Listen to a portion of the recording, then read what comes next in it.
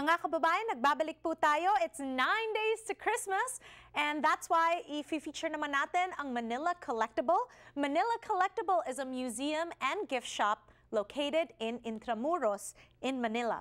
They uphold our Philippine heritage despite commercialism and corporations taking over the Philippines.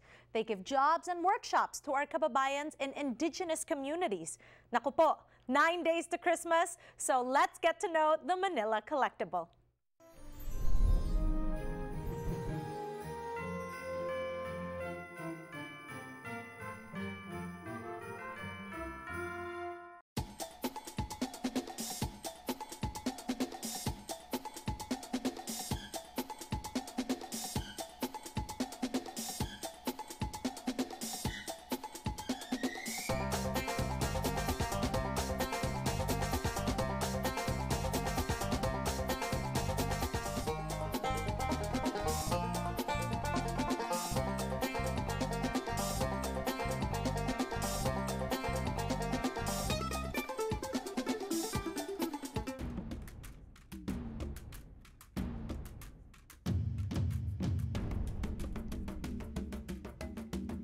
The Philippines has more than 110 indigenous groups. Imagine, 110 groups of people with their own language, music, epics, and rituals.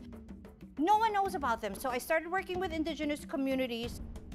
I taught sustainable tourism, heritage, product development, and I realized that I should bring all of their products here to Manila because this is where the audience is. This is where the market is.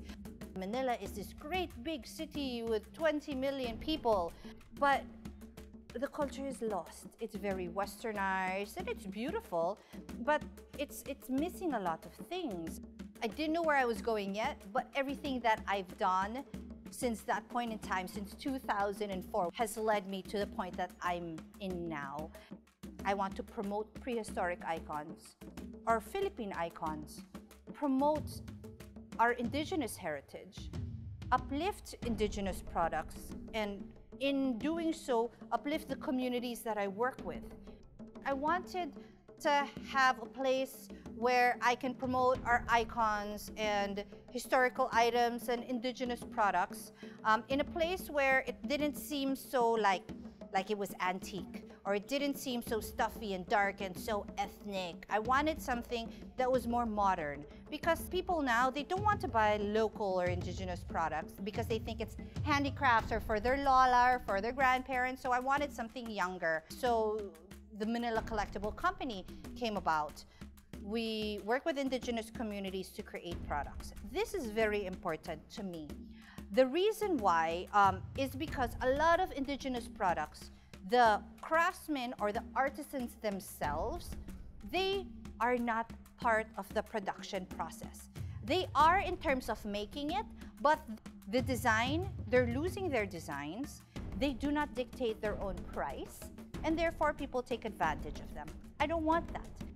I want our people, the Filipinos, to benefit from the products that they're making. So I work with the communities, and then we come up with designs that really highlight their identity and their culture, and we modify it a little bit to fit the modern times, and they dictate their prices. This is fair trade, right? And then we put it out in the market, and then afterwards we work on the financial aspects of it.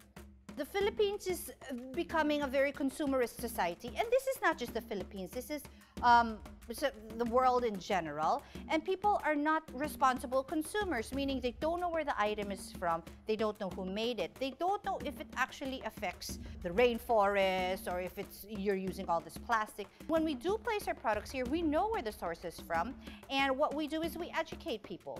The producer, they're not the only ones that benefit, but also the consumer. So it works. For me, it works. We are a culture space. We are a museum. We are a one-stop shop, and we also provide heritage tours and workshops.